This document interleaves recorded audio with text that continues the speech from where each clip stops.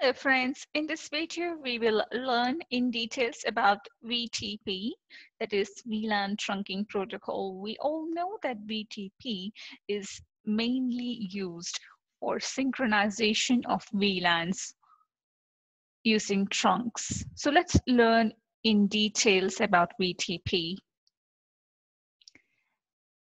Let's consider that we have a switch, and let's name this switch as switch 1, and we have configured 200 VLANs.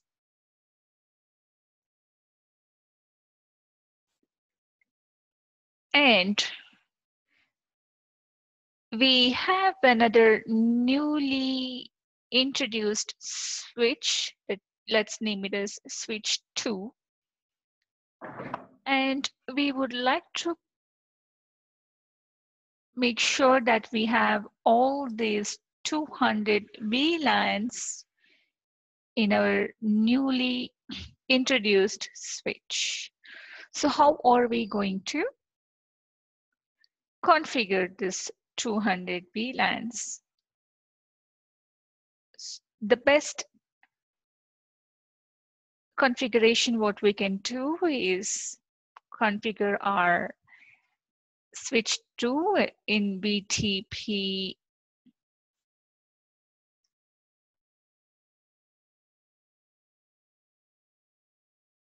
mode client. And since you already know that the switches by default will be in server mode, okay, so let's assume that this is already in a VTP mode server. Okay, that's in server mode. Now, when you connect these two switches, since this is in our client mode, there is synchronization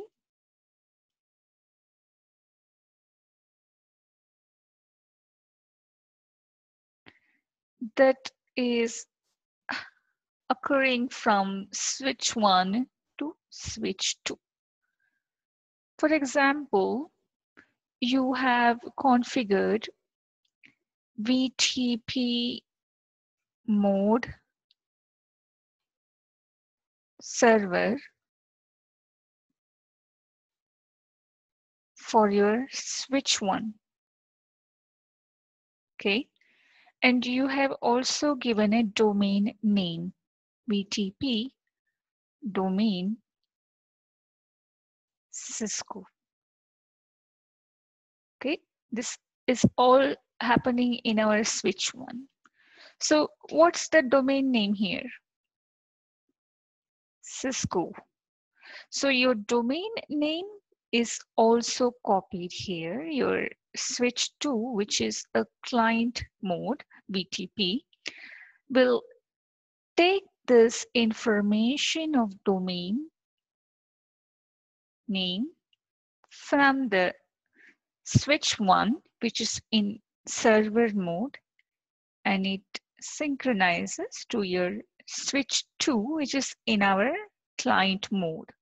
So apart from this domain name, it will also synchronize those 200 VLANs so that you don't need to manually configure this 200 VLANs. So it will just gets synchronized. So the main logic behind VTP is that it helps in synchronization of VLANs. But what are the 3 modes of VTP? There are 3 modes of VTP. One is server mode, one is client mode, and you have transparent mode.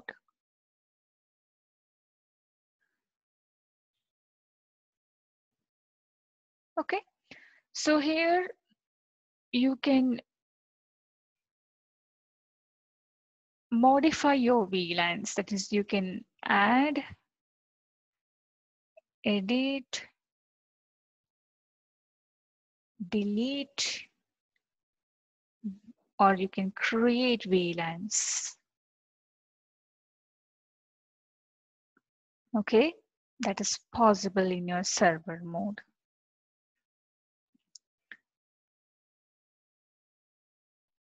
In client mode, this option of edit, adding, deleting, okay, creating VLANs is not present. You cannot do these functionalities of any modifications of VLANs in your client.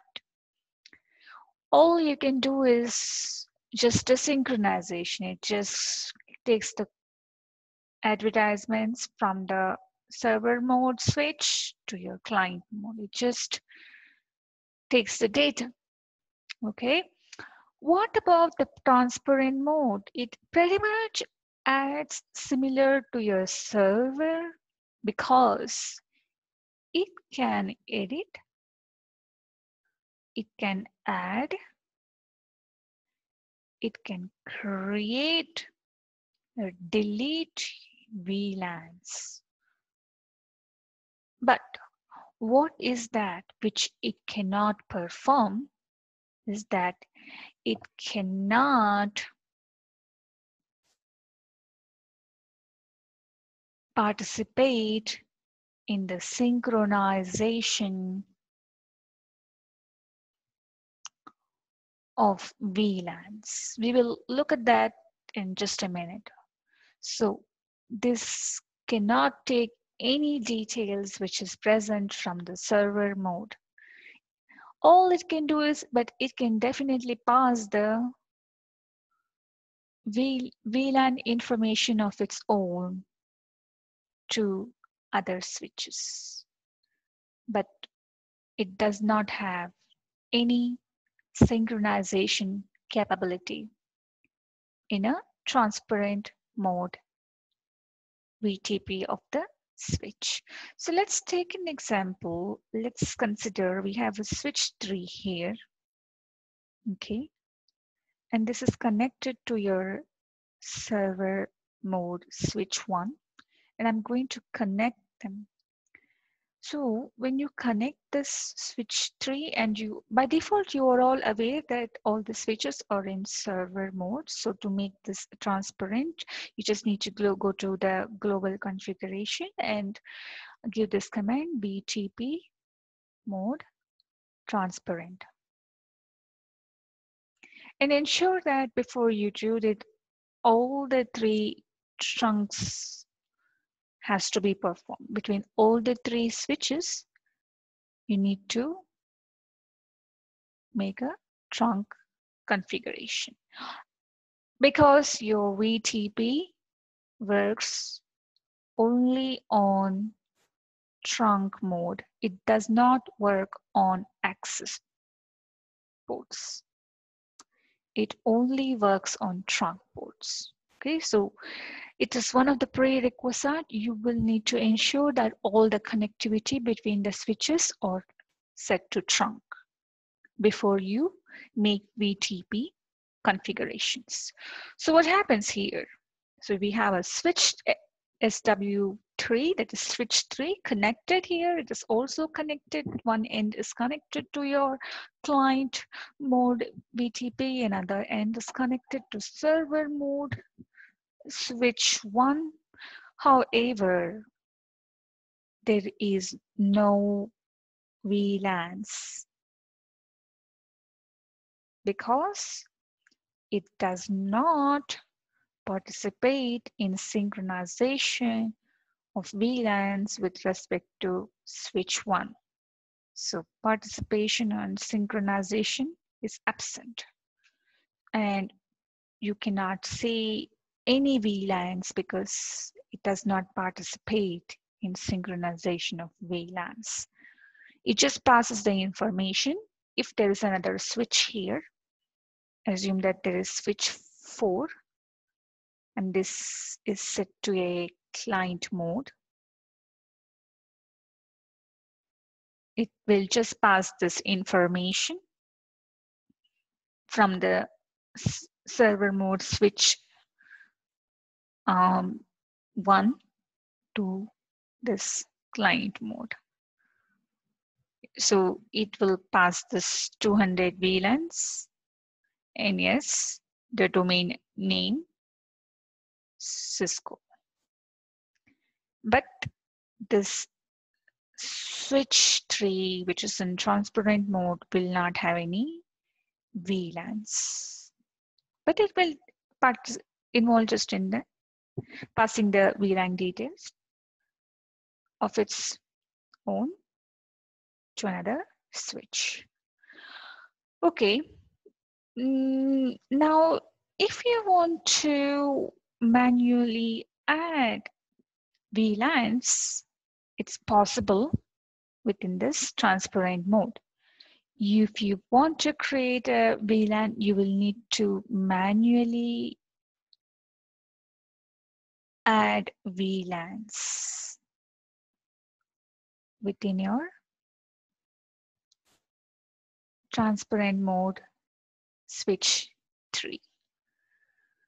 Okay, so this is how the function of VTP works. We will learn in details about the revision number in just a while. What is a revision number? Any configuration change that you do on your switch related to VLANs, it results in revision change. For example, you delete a VLAN, revision 1. You add a VLAN to the same switch, revision 2. So any changes that you are making, that will give you the revision number. So let's assume here that we have a revision number of 8 so far. We have created 200 VLANs on our switch 1, which is in server mode. Okay, and yeah, I have kept the same switch, which was switch 3 in transparent mode. And you know very well that transparent mode will not participate in synchronization of VLAN, but however, it will take the domain name from the server. Okay, so domain name Cisco has been retrieved from your switch 1, and VLANs is 0 because it cannot participate in the synchronization of VLANs. And here, since it's a client mode, there is 100% synchronization on our client mode. And yes, the revision number is 8, and this revision number is also 8. And here in the transparent, also the revision number will be 8. Okay. All right. So now let's assume what happens here. That we are going to remove this client mode. We are going to take away this switch completely from switch 1, and we will just isolate that. We will convert this client mode to a server mode now. And how do we do that? You just need to go to global configuration on the switch, put this command VTP mode server. And what I do, I see there are existing VLANs.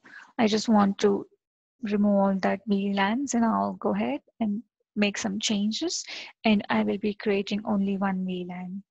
That is, you can give it as show VLAN brief, you can see all those existing VLANs, and you can just remove or add and make any changes, and assume that you have removed and deleted all those VLANs. So now your VLANs are 0.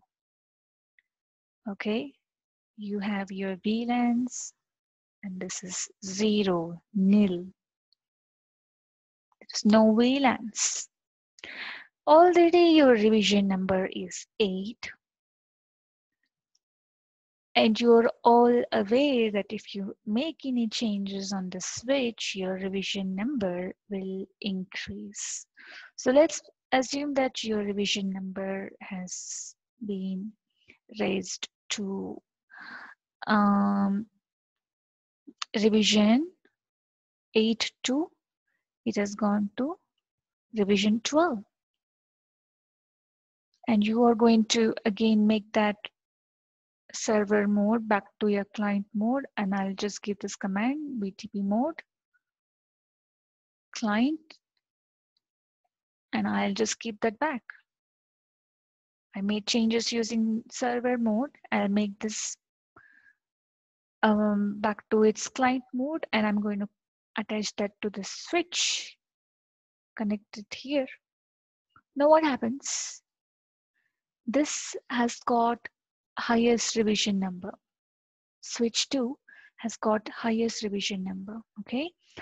What is the functionality of the switch in VTP is that the synchronization happens based on the higher revision number.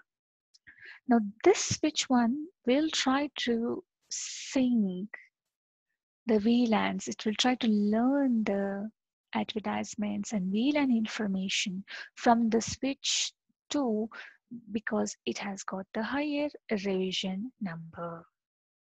Okay, so it will learn the details from switch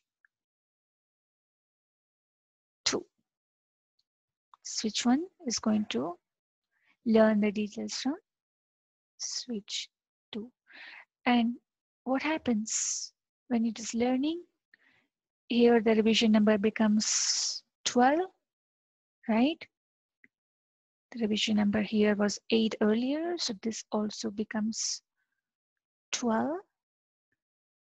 And since it's learning from switch 2, your VLANs are nil. So this VLANs that you see here, 200, becomes what? Nil. So all your production VLANs are wiped away. No more VLANs.